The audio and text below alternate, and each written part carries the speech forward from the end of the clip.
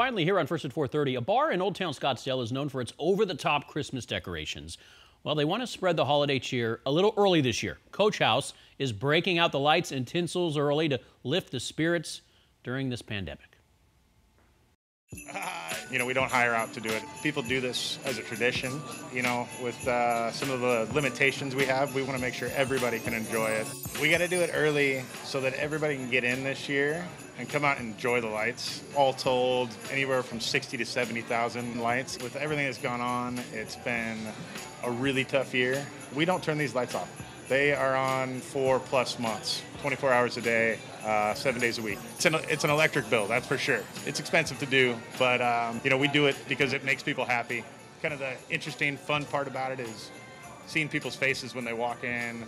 It's like you're inside a Christmas tree. I've been here on and off for 17 years, and this is part of my life. Hopefully this will kind of bring everybody together a little bit and just to be excited about something.